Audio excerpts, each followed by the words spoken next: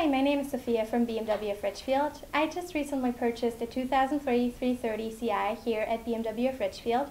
It's a rear-wheel drive car, so I picked up some winter tires and rims along with the purchase to be prepared for the snow in New England. And after Juno and that most recent blizzard happened, I actually got some good driving experience in the snow, which I'm here today to share with you. Anytime you get below 45 degrees, the rubber composition in an all-season tire stiffens.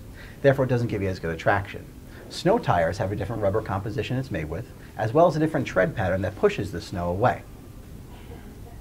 All-season tires actually have what would be the equivalent of a sneaker tread. And you know sneakers on snow doesn't really work out too well. A snow tire is more the equivalent of a Timberland, and that's what you want for better traction in the snow. Here at BMW of Ridgefield, we offer snow tire packages, snow tires themselves, and we actually have the ability to store snow tires as well if that's what you prefer. Please see a service advisor for details. Thank you.